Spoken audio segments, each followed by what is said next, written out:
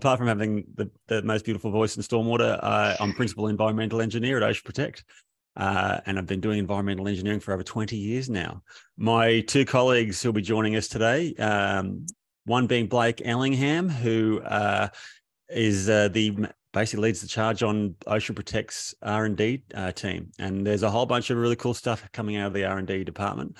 Certainly this is one of the more exciting innovations that I've seen in recent times in the StormFilter PFAS technology. And obviously, Michael Wicks will make a cameo appearance at some point throughout today. Michael, for those who aren't familiar, is the director of Ocean Protect, and he's been in the industry for longer than I have, and heads the technical shenanigans at Ocean Protect. So welcome, gentlemen.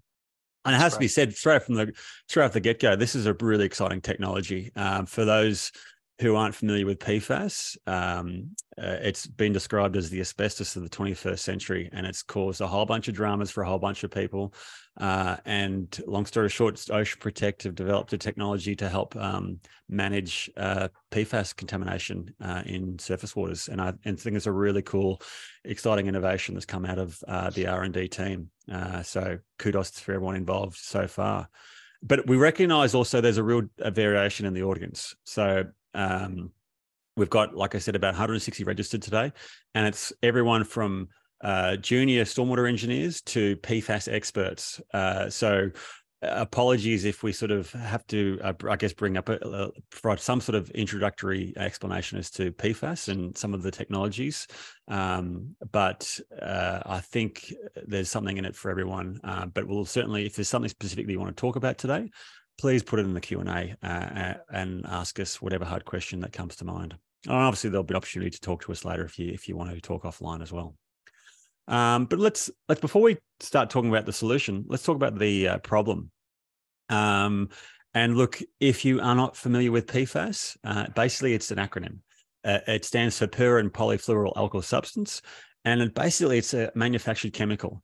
It's been manufactured since the 1940s, and so there's some very, very unique properties with PFAS that make it very applicable to a whole bunch of different products. And it's basically used in a stack of different products, everything from Teflon pans to your waterproofing clothing, and more commonly in aqueous firefighting foams, commonly seen in fire training and fire training facilities, training and training for firefighting, but also obviously the real deal. Whilst they've got some very unique properties that make it a very useful chemical in terms of durability and wettability and strength and resistance, some of those properties also lend itself to being quite at least a contaminant of concern. They're very persistent chemicals. They can be quite toxic, and they also are bioaccumulative. So they basically can work their way up the food chain and basically can attach to your fatty tissues. And there are significant concerns around some of the potential health implications associated with having PFAS contamination, whether it be in the environment or our bodies. But fundamentally, it's everywhere across the planet.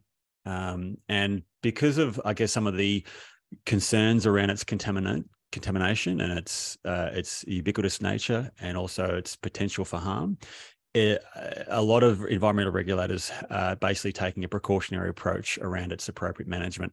So subsequently, it's become a very, very high priority for environmental regulators across the country in Australia, but also overseas. And I recognise we've got a bunch of people dialing in today from overseas, including the States and Libya as well, which I saw just before. But look, for those who are not familiar with some of the media reports around PFAS, it's pretty much in the news a lot. Now, whether that be news articles, books, or movies, literally probably I think today you can watch it on Netflix, movie starring Mark Ruffalo, who some people might know as the Incredible Hulk. Has made a movie called Dark Waters around PFAS contamination, linking DuPont to a whole bunch of human and animal health issues in, I think it was Virginia. But look, even in Australia, there's a whole bunch of media attention around PFAS, specifically related to class actions associated with PFAS contamination across the country. And literally many, many sites, whether it's around Darwin, Hobart, Williamtown, Oakey, you name it, there's various class actions and very, very expensive class actions across the country, generally associated with sites with PFAS contamination, such as military sites and airports as well. So obviously there's a very strong concerns around human health implications, but also there's ecological health implications associated with PFAS contamination in our waterways and ocean as well. So long story short, a lot of media attention around PFAS problems. If you look at just the Department of Defense, and this is just a snapshot from the Department of Defense website around PFAS, they've got some 28 known sites of PFAS contamination, and an enormous amount of money has been spent on monitoring and management just for military sites within Australia alone. And this doesn't include, various legal costs, obviously, and probably potential compensation payouts as well, which can run well in excess of $100 million just for one site. And it's not just a problem just specific to Australia. America, for example, has many, many sites of known PFAS contamination, particularly military sites, and also obviously other sites, including airports, such as what we see in Australia as well. So each of those little dots is a site of known PFAS contamination. And there's also lots of dots, lots of PFAS contamination. So it's a very big problem that environmental regulators are having to deal with. So subsequently, there's a whole bunch of new regulations around its appropriate management. So more recently in Australia, the heads of the EPA in Australia and New Zealand have developed a PFAS National Environmental Management Plan, which was released a few years ago. But there's also drinking water guidelines, recreational water quality guidelines, and obviously a whole bunch of legislation in the States as well. We're going to focus on mainly Australian targets, but certainly there's a whole bunch of increasingly stringent requirements overseas as well as in Australia.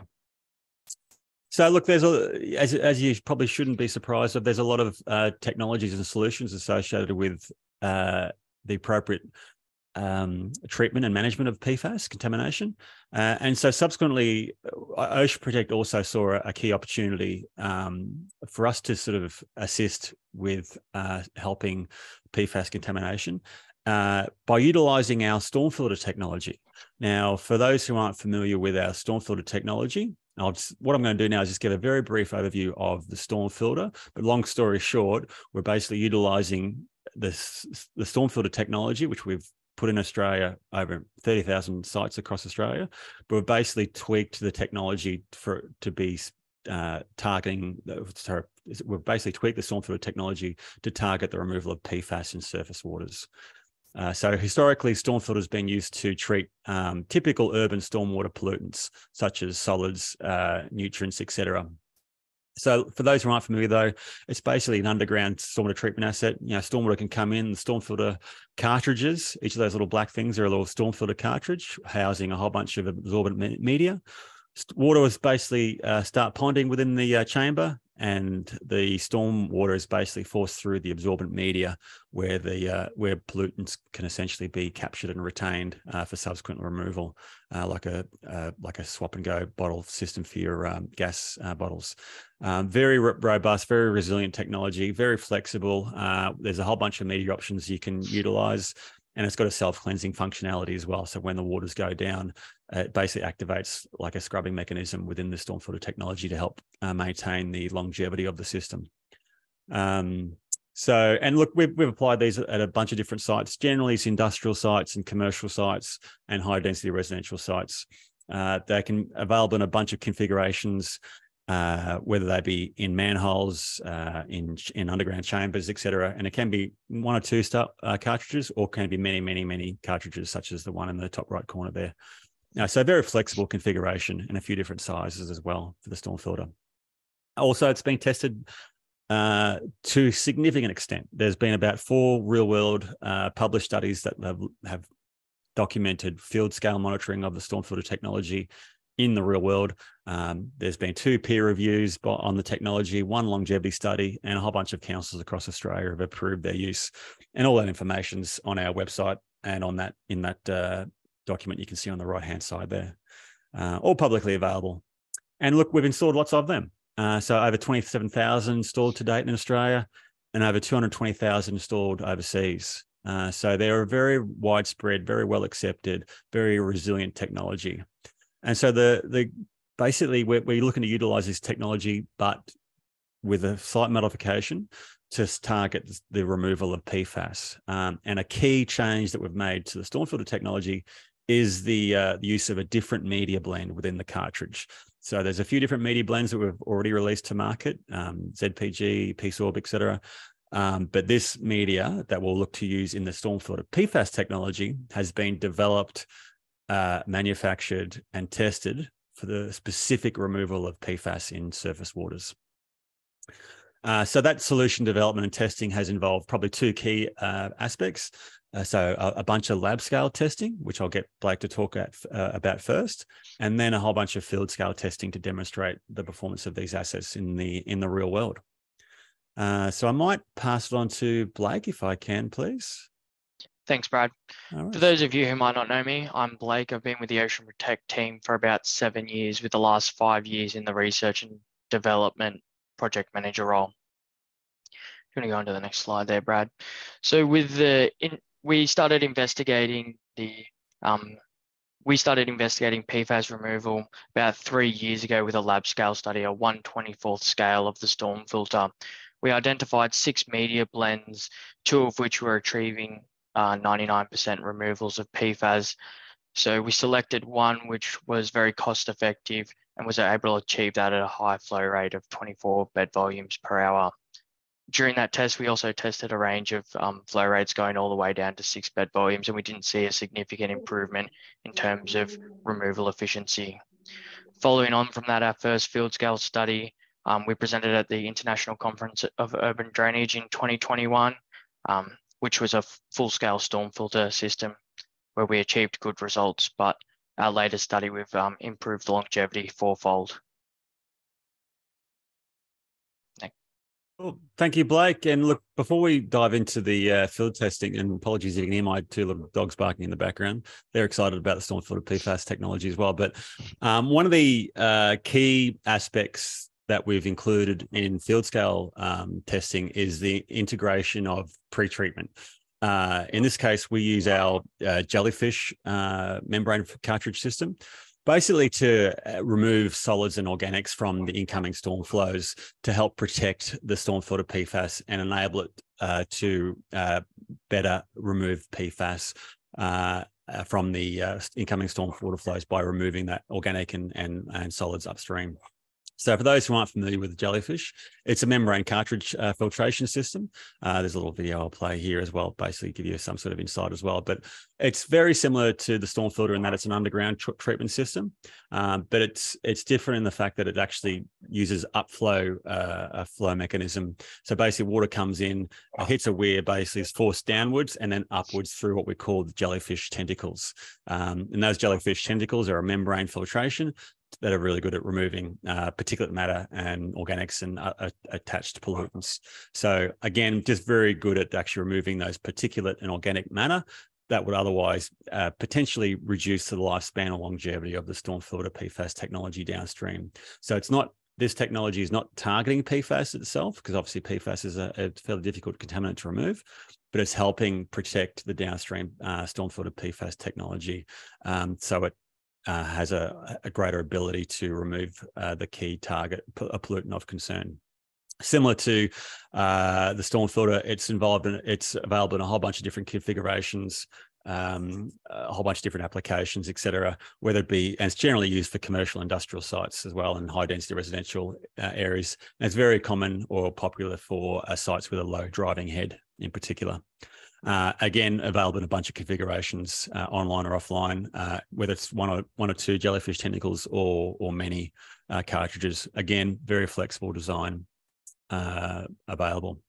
And again, similar to StormFilter, it's been tried and tested. It's been the performance of these systems has been demonstrated in field scale testing, which has been published and peer reviewed by others, and a whole bunch of councils across the country approve the use of jellyfish as well. And all that information is publicly available on our website in that report that you can see on the right-hand side. And look, less of these, but certainly still quite a few. Over 1,300 jellyfish installations have been put in the ground in Australia since 2017. And there's just a conceptual diagram showing some key features of the jellyfish.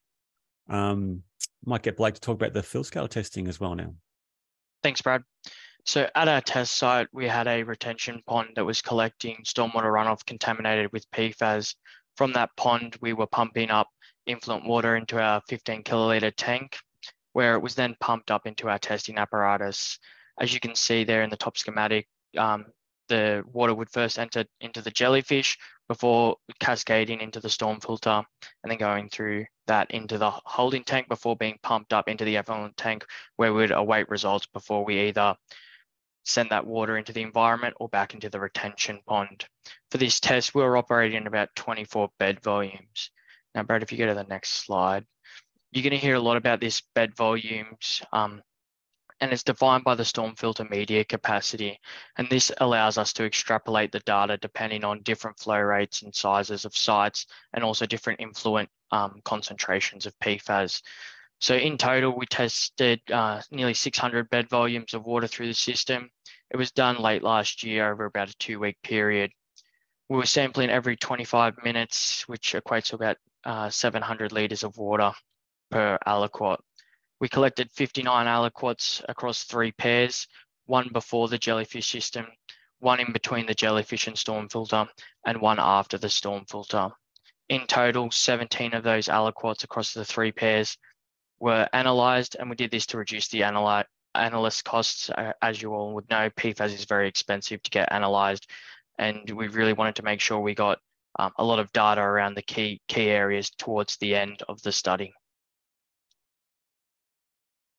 For this test, we benchmarked against the Australian drinking water guidelines with the sum of perfluorooctane sulfonic acid and perfluorohexene sulfonic acid at 0.07 micrograms per litre, and for perfluorooctanoic acid, 0.56 micrograms per litre. The reason we did this is there's minimal regulations for stormwater effluent quality of PFAS.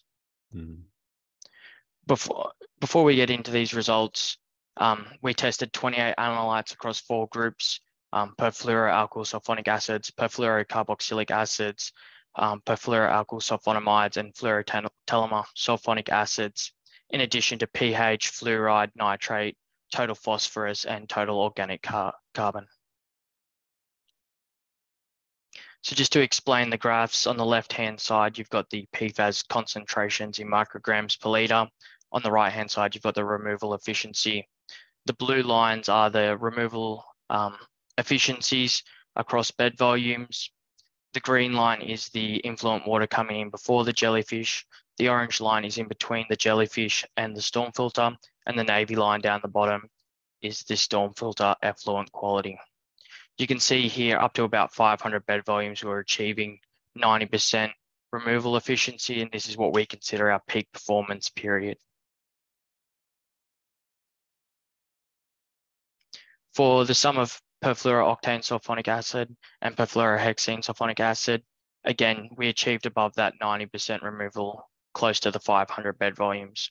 Unfortunately, for these influent concentrations, we didn't meet the Australian drinking water guidelines, but with the storm filter being a modular system, not only are we able to add them in parallel, increasing the flow rate, but we can have multiple banks to allow for a series of passes to reduce that effluent concentration. For the sum of for perfluorooctanoic acid, we achieved a great result up to about 400 bed volumes of 90%, where it starts to dip down. And with perfluorooctanoic acid being a PFCA, it has a tendency to have lower capacity for the removal. Now, this is where the data gets interesting for the long chain PFSAs and PFCAs. For the longer chain, we have a removal efficiency of above 85% for the full length of the field scale study. This is due to the longer molecules having a decreased polarity and a preference to the absorptive media inside the storm filter. Unlike the short chain, which is hydrophilic and soluble, more soluble in water, so it has a preference to be in the water. And you can see around that 400 bed volumes, a steep decrease in performance in terms of removal efficiency. This is where Ocean Protect would typically recommend a maintenance period cycle to occur. Another thing to note is for our testing, we had a much higher concentration in influent concentrations, typically around 60 micrograms per litre coming in up to 100. But for other lab scale studies that we had a look at beforehand, they're testing around 0.2 to 0.8 micrograms per litre. So you might see bed volumes up to 10 or 15,000. So you just need to make, when comparing different tests, you need to look at the influent concentrations there. So summarizing, total PFAS in the peak performance period was 2 million micrograms for the cartridge, and across the full scale, it was close to 3 million micrograms per litre, with an average removal of 93%. Cool. Thank you, Blake. And look, I'm just going to talk very quickly about a couple of other things. So first up, likely applications. So look, as I've sort of probably alluded to at the start, like we see this technology or treatment train being very applicable to essentially the treatment of PFAS contaminated surface waters, with probably the likely applications being military bases, airports, and other areas where there's basically fire training facilities. In terms of some of the key considerations, and I think Blake sort of already touched on some of these sort of aspects already, but just to sort of reiterate, in terms of developing or designing an appropriate strategy for any particular site, a key consideration will be the flow characteristics, particularly in relation to the PFAS concentrations and loads coming in, and also the types of PFAS species within that incoming flow. Different PFAS particles will be removed in different sort of extents. So, and obviously it's harder to achieve a reduction with very lower concentrations, but equally, if you've got a heavily contaminated site, it means your system will actually have to work harder, and you may need to replace your cartridges more frequently. Another key element would be aspects that influence the removal of PFAS. There's a whole bunch of chemical qualities or chemical water quality indicators that do influence PFAS removal, including pH, fluoride, or total organic carbon, and nitrogen. And also, obviously, the solids concentrations and loads coming in will very much impact on the performance of PFAS, any PFAS removal technology. So obviously the jellyfish can go a long way to removing some of those loads, but obviously it's a good idea to have a very good understanding of those incoming solids concentrations in particular. And obviously flow rates and volumes will heavily influence the size and configuration of any system as well. Another key aspect, obviously, just site hydraulics, particularly any sort of solution that relies on the passive treatment of water. The test facility is obviously a pumped arrangement to a tank, but we're probably anticipating most sites will be treating stormwater flow that's gravity flowing through an area. Blake's also alluded to the fact that, the water quality objectives can vary from site to site, whether it's drinking water targets or non-detect or some sort of percentage reduction, that'll influence the ultimate design and configuration. And fundamentally, last but not least, is the operation and maintenance. Like any assets, these technologies, this treatment train will need to be appropriately maintained. Now, the operation and maintenance requirements of the jellyfish and StormFilter PFAS are similar to our standard jellyfish and StormFilter technologies, but different, recognizing the nature of the contaminant that we're dealing with, PFAS, and its associated high risk human health consequences. So we've actually had a operation maintenance and storm and SWIMS safe work method statements developed independently of Ocean Protect. They've actually been developed by an independent third party consultancy in Optimal Stormwater, who, for those who aren't familiar, have developed the Stormwater New South Wales operation maintenance guidelines as well. So that's probably another key advantage of our treatment train approach. But amongst other advantages, I think probably the main one is the fact that we can provide a turnkey solution to a PFAS problem at any particular site. So Ocean Protect can do the design, the installation, and the management of the technologies, but also we've got a significant body of expertise and equipment for remote water quality monitoring, and that'll probably be a key aspect of any sort of PFAS treatment solution at any particular site.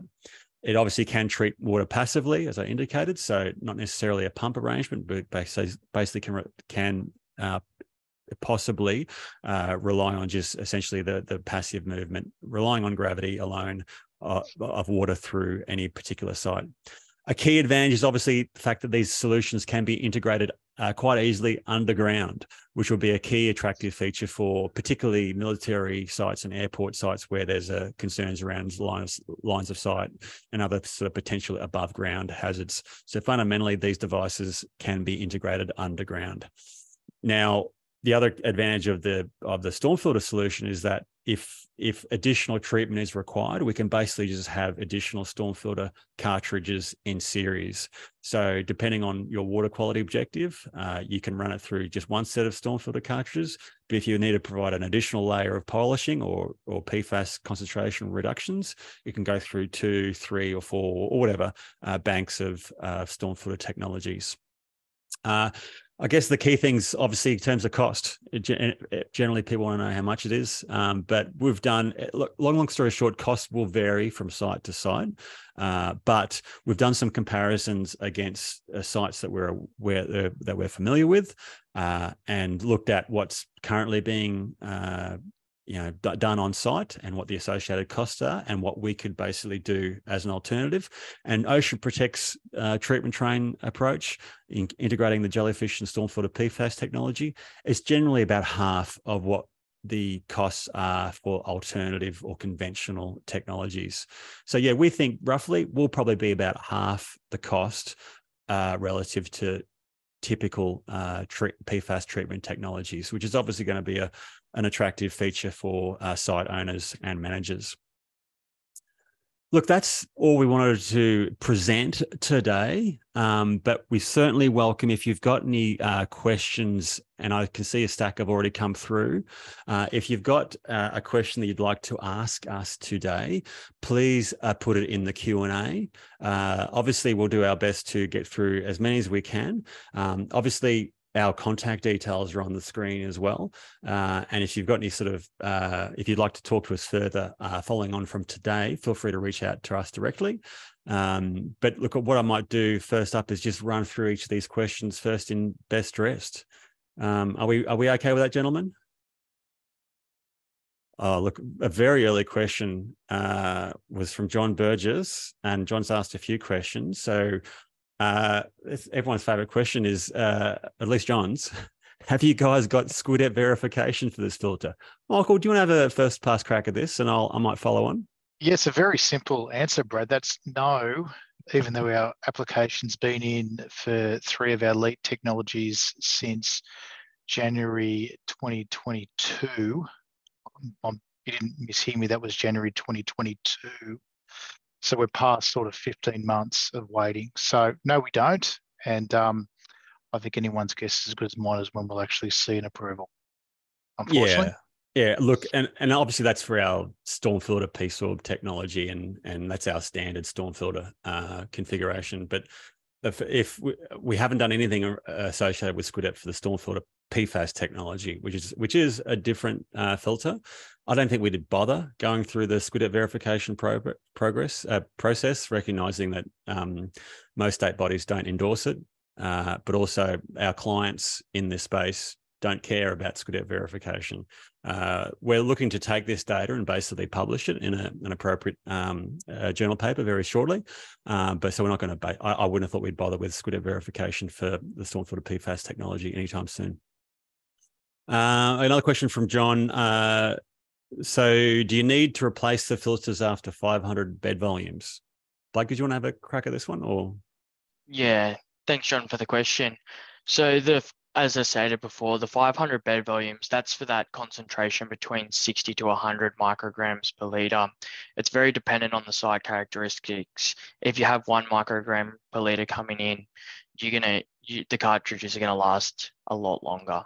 So it's really dependent from site to site, and getting an understanding before we implement one of these systems about how many storm filters we need and if we need multiple banks.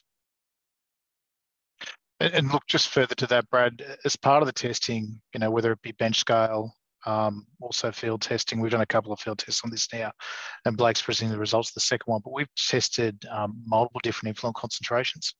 So, you know, part of this test was really about looking at longevity, but also performance at different concentrations, because we previously tested much lower concentrations where, as Blake alluded to, the cartridge lasts a lot longer.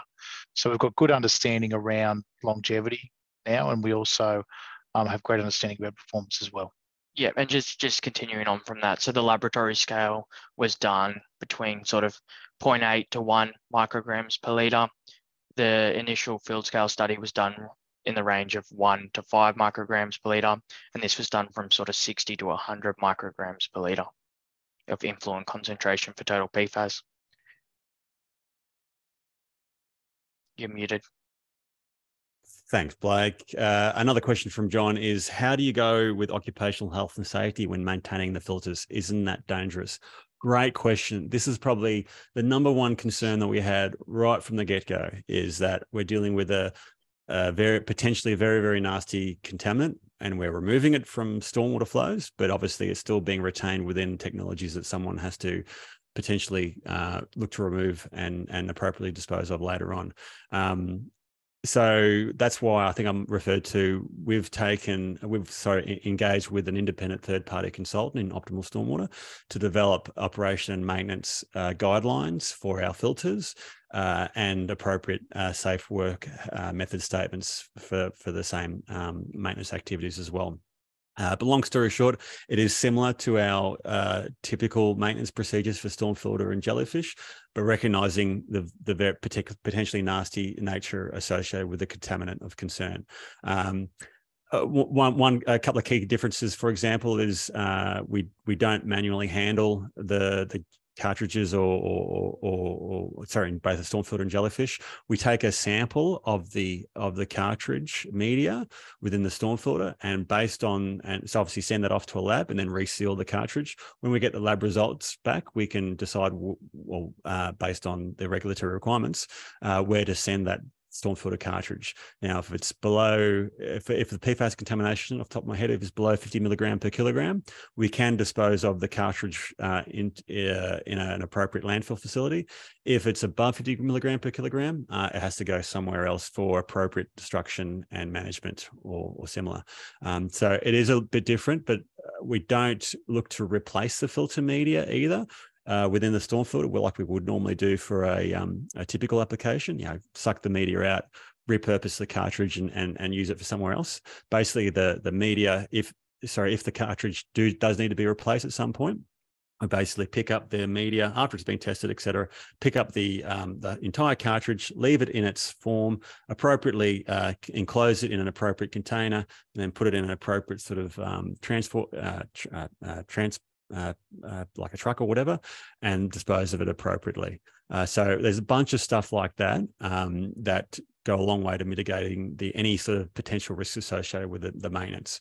All of that's documented in O&M guidelines, which we haven't publicly released just yet, but we will be doing so very, very shortly. So I hope that answers your question, John, but obviously there's a whole lot more detail in the O&M guidance material and SWMSs as well. And look, watch this space on that as well. As we get into this more, we'll be looking at different procedures and techniques that will further reduce our cost base in regard to that. You're right, it is dangerous. Yep. So we've taken a very cautionary approach at this stage, but that will change in the future. Cool. Daniel Niven from Engineer asks the question, does the jellyfish capture PFAS tied up in the material that is focused on capturing to protect the storm carts? Yeah, great question. I'm going to go back to one of the graphs that Blake showed at the start, or in the middle. So you can see this is the graph of PFAS contamination. So just to repeat, Daniel's question is in relation to, does a jellyfish basically capture PFAS as well? You can see this is the green or the cyan line shows the PFAS concentrations in water coming into the jellyfish, and the orange basically shows the PFAS concentrations leaving the jellyfish and then going into the StormFilter. So you can see that's the PFAS concentrations in green coming in, orange going out. And you can see there basically that the jellyfish doesn't do anything to significantly remove PFAS concentrations at all. It's the same thing for the other sort of PFAS indicators as well. So we're not expecting that the jellyfish basically does much at all in terms of PFAS removal. And that's kind of expected because there's no real treatment processes provided by the membrane cartridge system that does anything to really remove PFAS in any significant quantities. Yeah, Brad, the purpose of the jellyfish in this field scale study was more that treatment train approach, where we're trying to increase the longevity of the StormFilter PFAS media and allow it to achieve a maximum absorptive capacity. Building upon the previous study, we get a 4x increase in absorptive capacity to the media by implementing that jellyfish.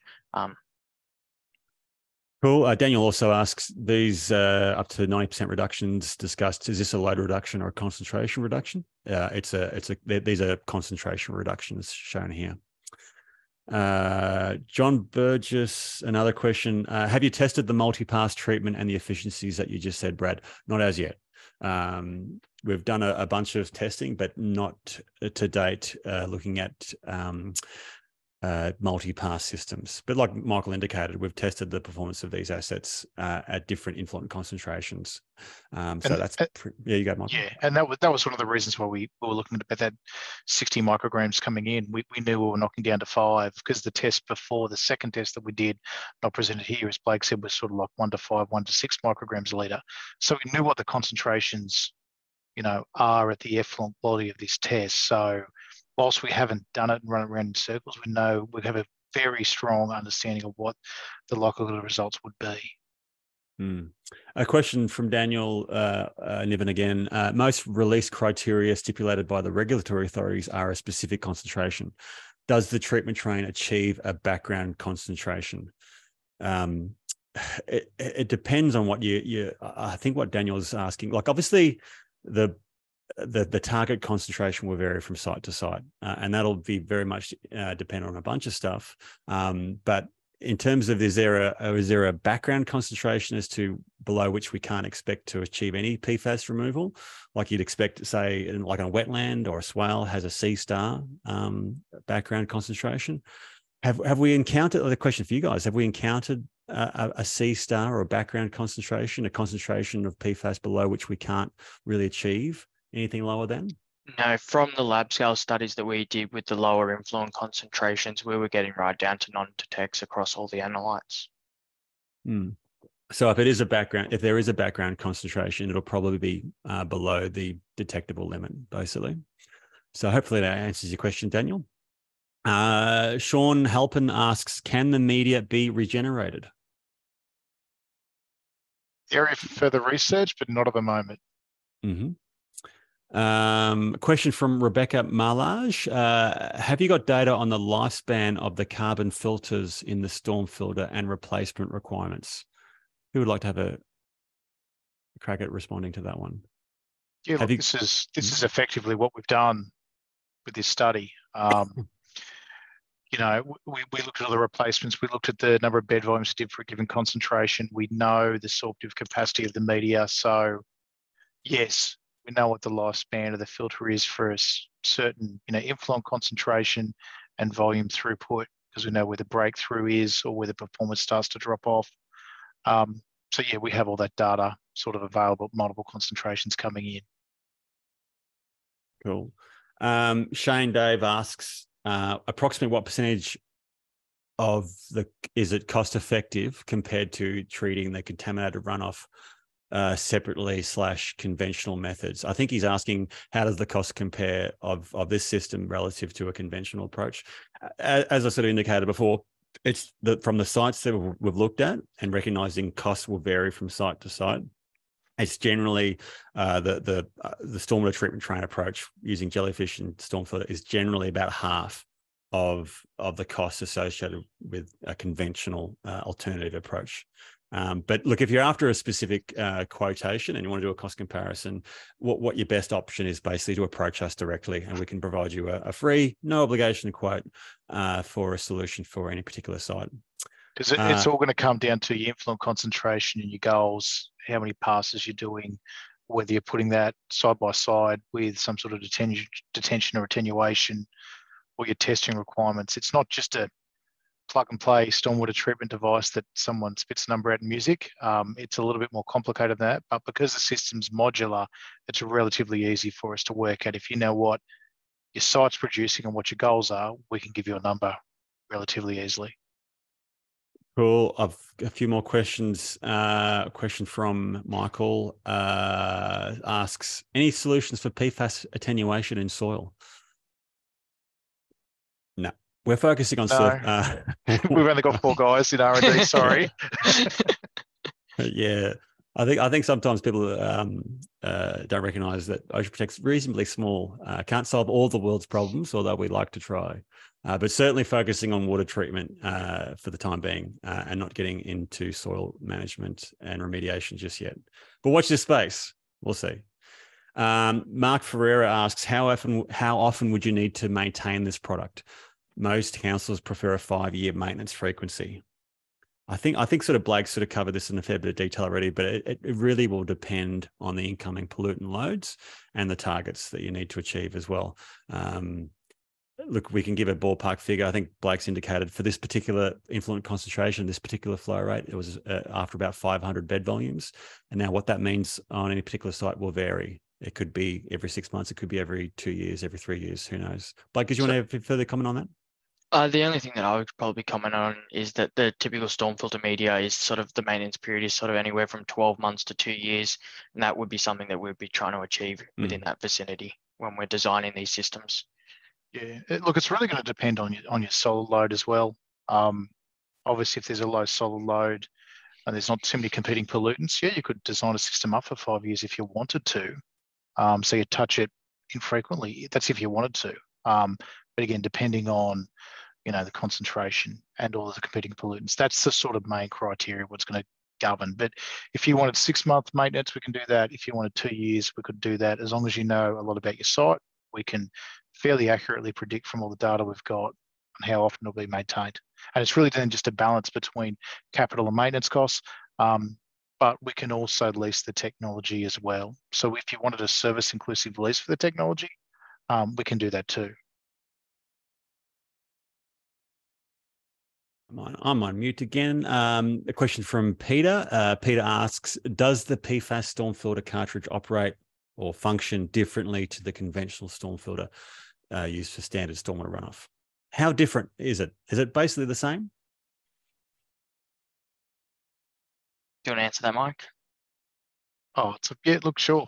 Look, we've changed a lot of parts out, or a few parts out of the filters. So the jellyfish itself is relatively straightforward and the same, but the storm filters had a few parts changed out together with the media as well has been worked on. So it's not, you can't just take a standard piece of storm filter and say, hey, can this remove PFAS too? Because it won't. So there has been certainly some changes, and that was part of Ocean Protect's R&D department looking at different types of media blends, not just for PFAS, also but for ammonium, ortho-P, nitrate, and other pollutants are concerned as well, and together with our Filterra technology. So this has really been about a journey for us in changing the media for the past, sort of 6-8 years, working with different types of media filters and types of media themselves.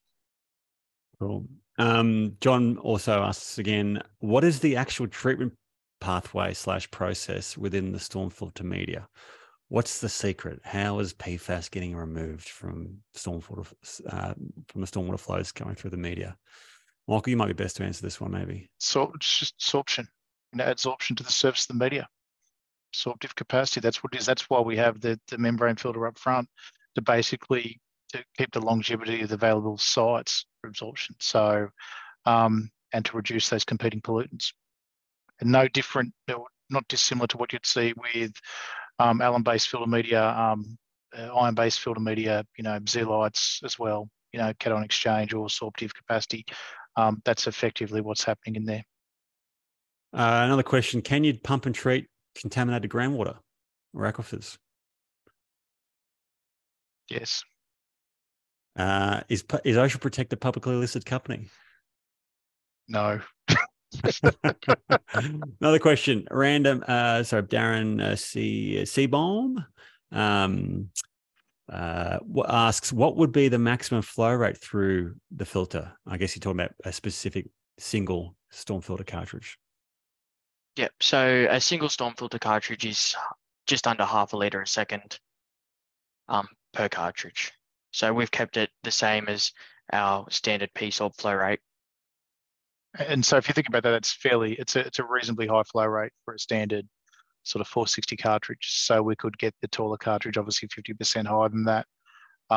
So if you looked at 100 cartridges, yeah, you'd be about 50 litres a second treatable flow rate, removing more than 90% PFAS, which is pretty significant sort of effort in this sort of space. We don't need the super low, super low flow rates and extended contact times. We basically played and looked at the contact time versus bed depth versus particle size and solved that problem. That's the results you see here and now. Cool. I have one more question left. So if you've got any burning question you'd like to ask Michael or Blake or myself, feel free to put it in the Q&A before we have to close up proceedings. But the last question I have listed is Cameron Slack asks, what are the limits of reporting for analysis on your discharges? Queensland 0.00023 microgram per litre target. Has effluent been tested to these limits? Yep. So for your perfluorooctanoic acid, perfluorosulfonic acid, perfluorooctane sulfonic acid and perfluorohexene sulfonic acid, they go down to 0.0002. Some of the analytes are a little bit higher at 0.0005.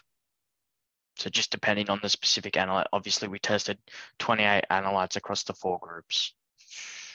Cool. Hey, thanks everyone for the. I got one more. One last final question from Darren asks: Can it basically be scaled up with more filters? So we've talked about the half a litre per second, but can you basically just scale that up with lots of different filters, basically? If you want 1,000 filters, just send your email through to inquiries@oceanprotect.com.au. I'm sure there's somebody more than happy to help you out with that. But yeah, to answer your question, yes, absolutely. That's a whole lot. That's basically how StormFilter cartridges have been integrated. Lots of cartridges can be installed underground for sure, to cater for high flow rates. So Brad, just to wrap up on that in case Darren missed it, not only can we scale up the flow rate, but we can also increase the removal concentration by having a series of banks of storm filters. Right. Great point. Look, if you've got any further questions you'd like to put forward to Blake or Michael or myself, please reach out. We're more than happy to help out. I know this is a fairly new innovation, so I know it's a fair bit to get your head around. So if you'd like us to sort of provide a bit more further detail, just drop us a line. Again, the recording and slides will be made available on the Ocean Protect website probably within 24 hours. But if you'd like to reach out again, just feel free to do so. Thank you to my two esteemed colleagues for presenting today, and particularly well done to Blake for handling all those big words and big acronyms. So well done. Big tongue twisters. That's right.